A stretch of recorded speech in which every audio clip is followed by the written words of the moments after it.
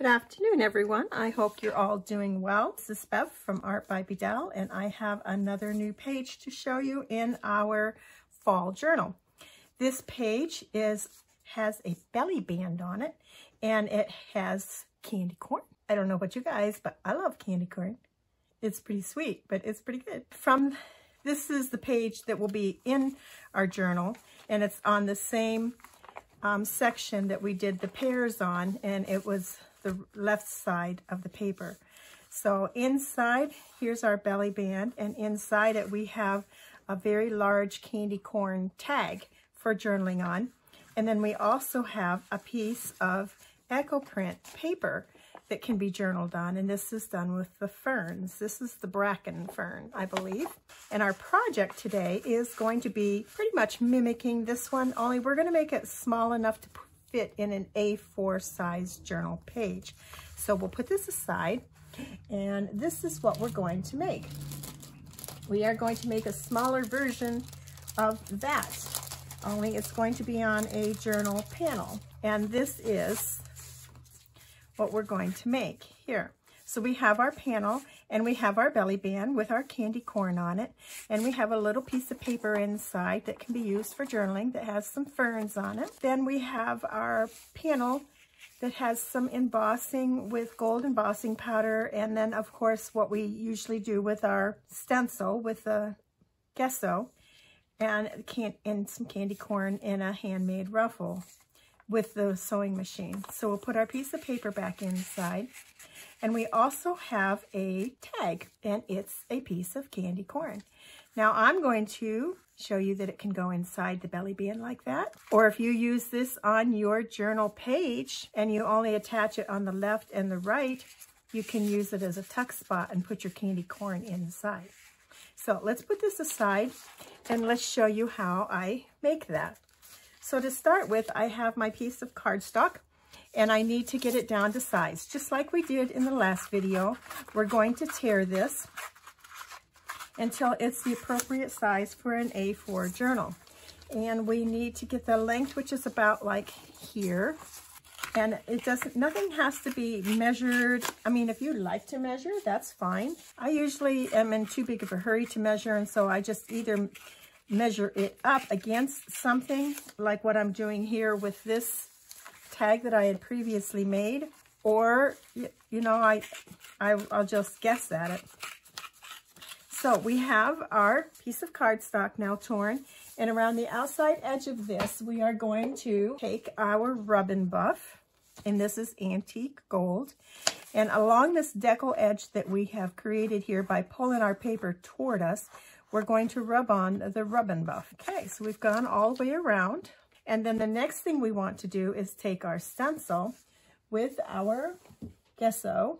So we have our gesso, and you could use white acrylic paint or even like a gold color paint, or whatever you want. You can change it up, make it look like what you want it to look like. So I'm going to take my stencil, and I've been using the leaves. And you can use any fall stencil that you want. Maybe you have a pumpkin stencil, or maybe a candy corn stencil, who knows, right? And you can just switch it up and make this look like your own. And since this is what I'm doing for the journal, and I'm keeping everything cohesive, this is what I have out, so I'm going to keep using it. There we go. We have our leaves done on our cardstock, and we have to set that aside until it's completely dry. The next step that we're going to do is with some embossing, with embossing powder and the heat, and this has to be completely dry, this gessoed leaf here, otherwise we're going to end up getting bubbles in it from heating it with a heat gun, which is what we have to use for the embossing. You'll see. So I have one that I created the other day, and yes, I did get some gold over it here. I don't want to get that wet. And we're going to use that so that we know that our gesso is totally dry here. Well, you want to stamp on this with some Versamark ink, my script stamp and emboss it in gold. So I will take my stamp and I'm going to stamp over the whole thing. And what it's going to do is it's going to create a watermark effect. I'll show you why that's kind of important to me right now, that I stamp over the whole thing instead of just the sections that I want to emboss. So then I'll take my gold powder and I'm just going to sprinkle it randomly here and there. I'm not going to sprinkle the whole image. There, so I did like 3 places, 1, 2, 3. And we will heat set this with our heat gun. So we have that done, and as you can see, I did not put any embossing powder on that part. I'm not sure if the camera will pick it up, but you can see that the script still shows because it's a watermark, which is what originally the Versamark pad was a watermark pad, or it is, but it also works with embossing. So, and this is why I wasn't too concerned about having rub and buff here, because to begin with, probably what we're going to put on this is going to hide it. But another thing is, it's just another little bit of gold in it. It just adds some more dimension to it. So we have this done, and now we have our paper, or our fabric ruffle. Now, I don't have anything set up to show you this on the sewing machine. So I thought I would just take like a piece of paper, and what I've done is I've made mine approximately 2 inches.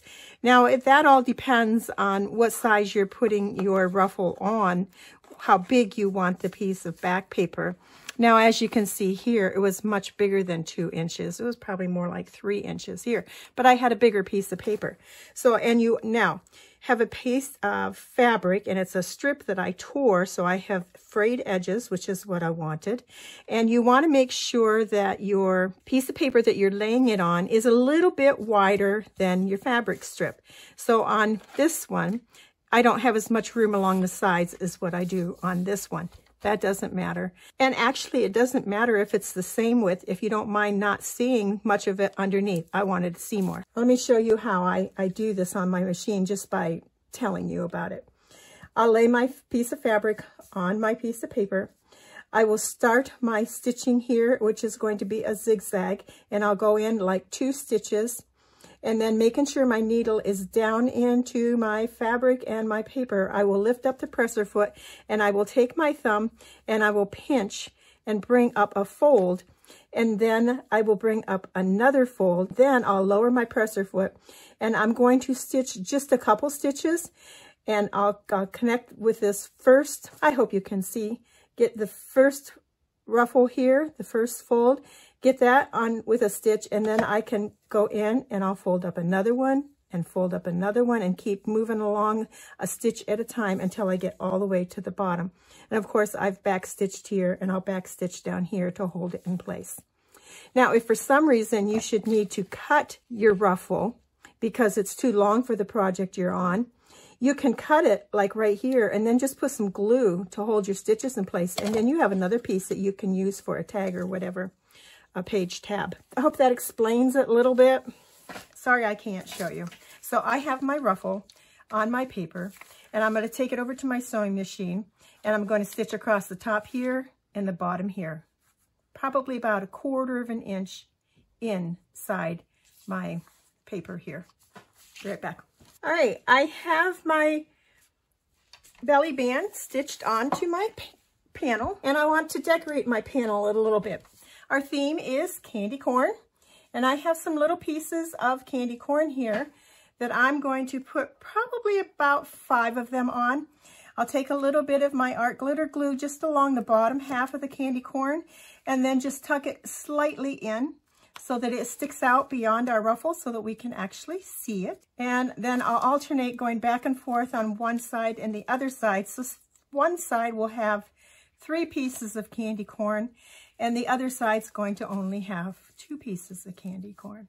And we have all of our candy corn on. Now, this is done pretty much the same way as what I did my bigger one. So should you want to make a bigger one, what I did was I used some of the bigger pieces, and I did on the paper with the bigger one, and then I tucked the little ones in the ruffles of our fabric ruffle. We have that, and then I want to put a little bit of a button with some fabric behind it, and I just have this piece of of fabric that I had used for another project, and I'm just going to cut off and fray the edges a little bit. A little piece here that I can attach my button to. So I just have some of the waxed linen thread on my needle.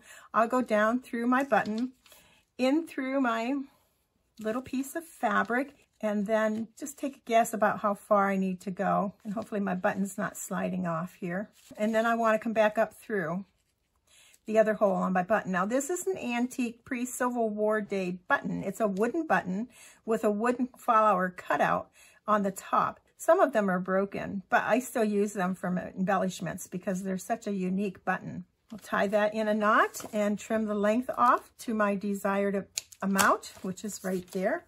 And I'm going to use some fabric tack to put this down. I'm going to put a little word behind it. And I think what I want to do is put this little word says joyful. And I'll just go around the edge of it with some black ink. And then since I'm going to put this on fabric, I will take my fabric tack, put a little bit on my little word here. And I'm going to put it between the two pieces on the right of candy corn. And just push that down in there.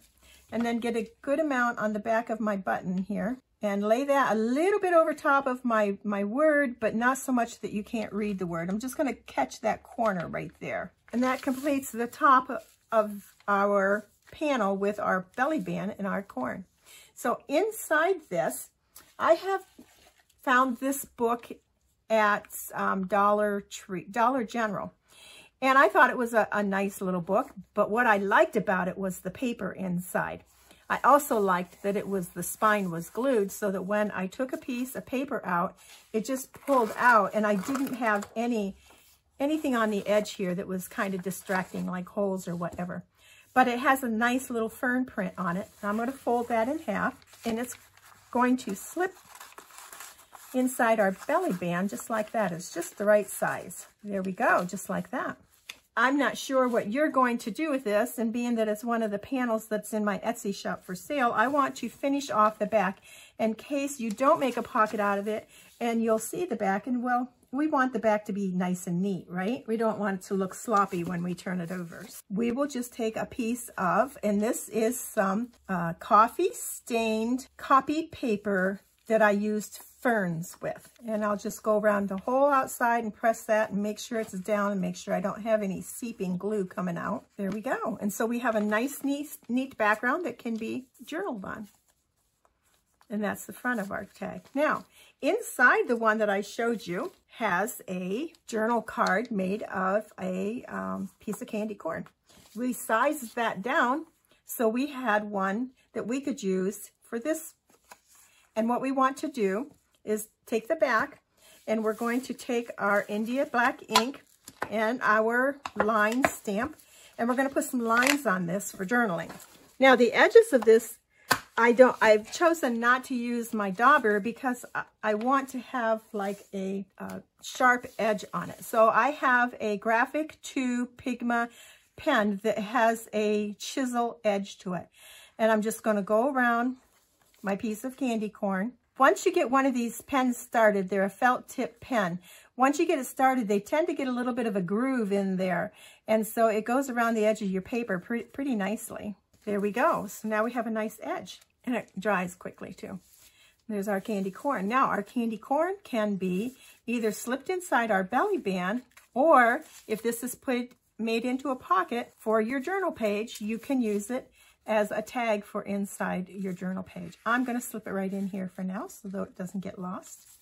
And that completes our project. How easy is that, guys? You say, but I don't have candy corn, right? I just have one that I was playing with, but I can show you. I need to go around the edges of this one, which I have done on the one that I have saved. This was one that wasn't done yet. But anyhow, it gives you an idea without me taking the time to go print one off to show you. Of what I'm giving for a freebie is a sheet of candy corn that you can use in your own journal. So if you would like this, then you need to email me, and then I will email it back to you. I am new to digital. I'm testing this out, the water's out, and see if this is something that I really want to do, and see if it's something that you guys are happy with when you get it. And if it is, then we'll go from there. So if you would like this candy corn, just give me an email, and the email will be in the information box of this video. I will list or post a picture of the finished candy corn piece right after this video, so you can see what it really looks like when it's done. This just doesn't have all the details in it. I also want to share with you that I made some ruffles. These are ruffles that are kind of in between what we made today for our panel and what we have on this page here that I'm putting in my journal. So I think they were like 8 or 8.5 inches long. And I've used some fall fabric with leaves on it for my ruffle. These will also be in my Etsy shop along with the panels that I had made. So again, thanks for watching, and I hope to see you again here soon when we have our next video in our fall journal. You have a great day. Bye, guys.